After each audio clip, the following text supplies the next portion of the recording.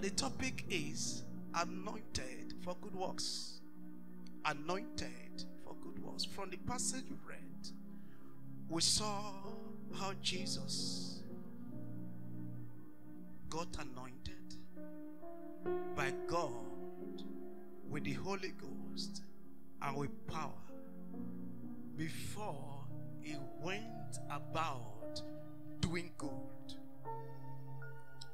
Remember, Jesus told the disciples in Acts chapter 1 verse 8 that they should tarry in Jerusalem until the promise of the Father comes. And when the Holy Ghost comes, they will receive power. When the Holy Ghost comes, they will receive power. And they will go and be a witness. Be a witness. Now, it gives us understanding that what this place is saying is the Holy Spirit is poured, released on us to go about doing good, released on us to consecrate us, to separate us, to set us aside or apart for God's glory and power and nature and strength, to become the expression of our activities as we go proclaiming or witnessing for Him. So the anointing is on us. The Holy Spirit is poured on us to consecrate us, to make our life to become the nature of God, the display of God's good pleasure, in order for God to use us to express Himself, to enable us to serve Him better, and to make us to represent good works, to make for words His so desire, to make for His will, to become the actual situation here on earth. Here on earth, I declare, whatsoever it is resisting the will of God in any fragment or in any department of your life, in every facet of your life, in the name above all name, I cause that in the name of Jesus. The will of God become the expression of your life. These days, many of us see times of learning as if it's a waste of time. Time of tarrying, time of hiding in His presence, time of seeking His face, time of praying, time of waiting on the Lord. And some of us see it as if we are wasting our time. Friend, it's not a waste. At all, it's not a waste. That is what where God cooks on, in the upper room, secret place. In the secret place, that is where He pours His Spirit. Amen. Amen. If you look at it, the disciples needed this outpouring before they were empowered to go out to all the nations. Remember Matthew chapter 28 verse 18 and 19. Jesus instructed them that all powers in heaven and on earth, and all powers, okay, it says, and Jesus came and spake unto them, saying, all power is given unto me in heaven and in earth. 19 says, go ye therefore and teach all nations. Very important. What you learn in the secret place, it is not for you to use it for yourself. Use it to go out, to do good works. It is the Spirit of God is released on you to go out like Joseph did. Even when he didn't do it in his own accord, but he went out. There he shined for God. He decided for the will of God, not the will of anybody. All the men of old, the same strength. Paul went out everywhere. Even when he came last, he became a dominant figure because he discovered God's will, and he decided that it is the will of God alone that must prevail in every matter. Everywhere he went, his is the importance of the anointing. Number one, the anointing enables and empowers us in our work for God. Acts chapter 10, verse 38. Jesus was enabled and empowered for the work God assigned him to do. And he went doing it without restraint. Holy Ghost came on him. Even Jesus needed the Holy Ghost, not to talk of us. We need it much more. The power from on high, we need it. Even the disciples, they couldn't do anything until the Holy Ghost came. But two, it enables us to be productive or to produce fruits, the fruits of the Spirit. It is the power from on high that releases the nature of God into our spirit to produce the effect of the nature of God. It is the presence of God in us, the Holy Spirit in us.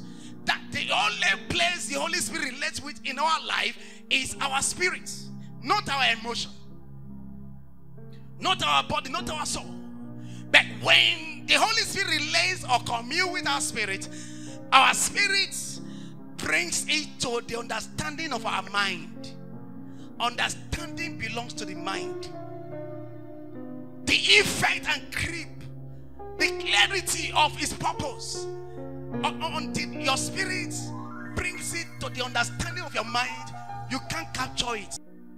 It enables us witness effectively. How?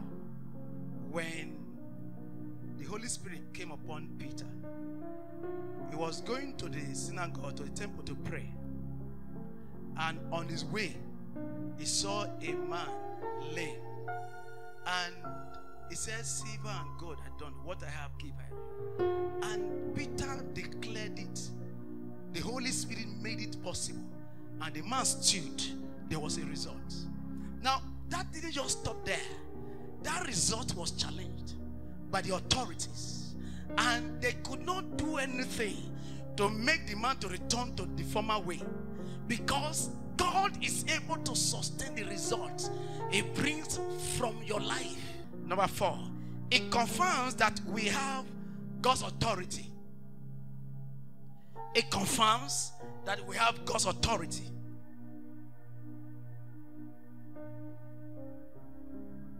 To carry out all that God saved us to do. It confirms that we have God's authority to carry out all that God saved us to do. The next one is it reveals God. It reveals God's unfailing kindness and faithfulness. All that he did were good.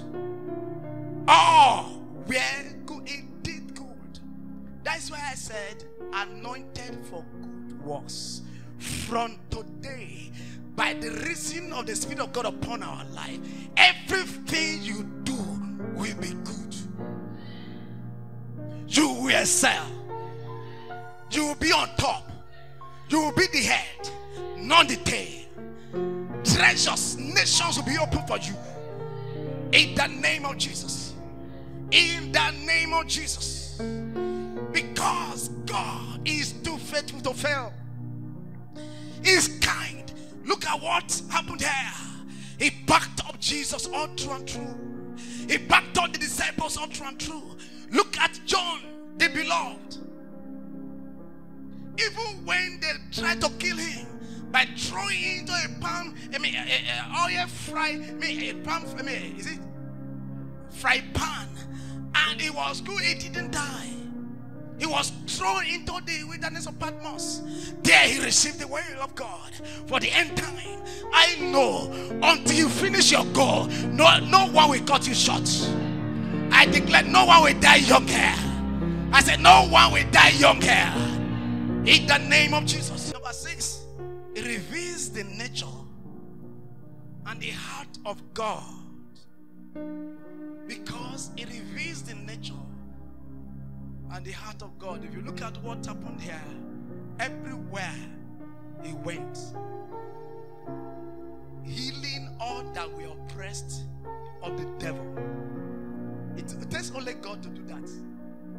It takes only God. What happened? Inside fire, they were not consumed. What happened? Inside the den of lion, Daniel was not consumed. That is God. He made all. He decided what to do with them by time. As you find yourself in any location, may the Lord count on those locations to decide for you, to decide your glory. How do we live in the anointing? I'll just say this quickly. How do we live in the anointing? Number one, you must be in Hebrews chapter 1 verse 9. Hebrews chapter 1 verse 9. It said you must be a lover of righteousness and a hater of evil or wickedness. You must hate wickedness and love righteousness. Number two, you must be harmless and undefiled.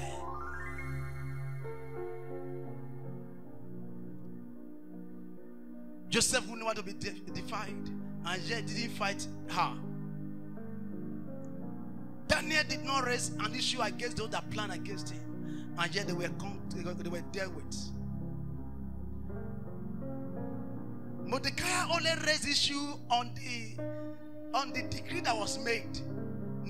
He didn't report that Haman, but the Lord turned the gain against Haman because he was a principal planner.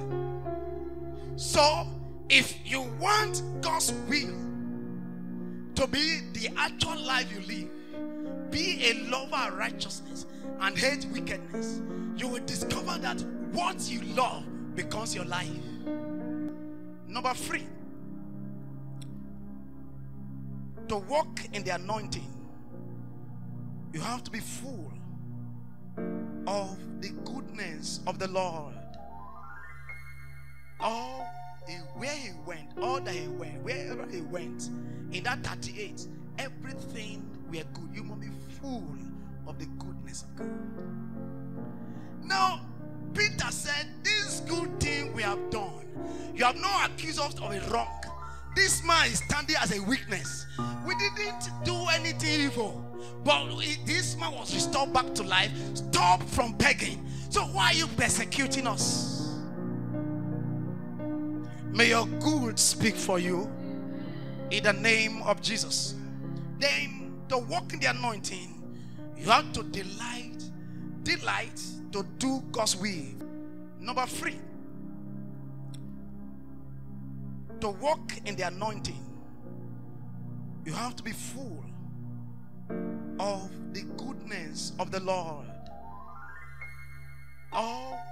Where he went, all that he went, wherever he went, in that 38, everything were good. You must be full of the goodness of God. Now, Peter said, this good thing we have done, you have not accused us of a wrong. This man is standing as a witness. We didn't do anything evil, but this man was restored back to life, stopped from begging. So why are you persecuting us? May your good speak for you in the name of Jesus.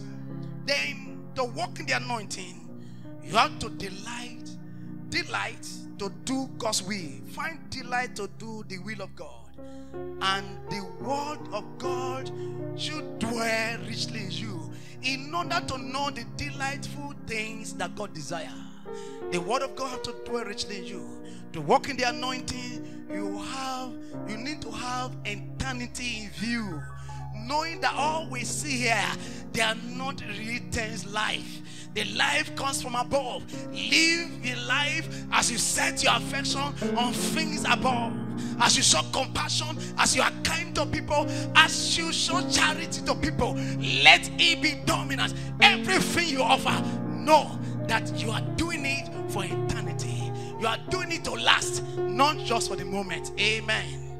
Having all of this understanding, is my prayer from today mightiness of the anointing, of the presence of God, of the grace of God, of the glory of God, becomes the result of our operations. In everywhere we go, the Spirit of God will show us forth. The Spirit of God will show the might of God, the power of God, the glory of God, the anointing that breaks the yoke. I release it on you now. Receive it in the name of Jesus. Everywhere you go, everywhere he went, he was doing good, and he healed as many that were possessed, that were of the devil, oppressed of the devil. From today, that becomes your effect. That becomes your life. That becomes your life.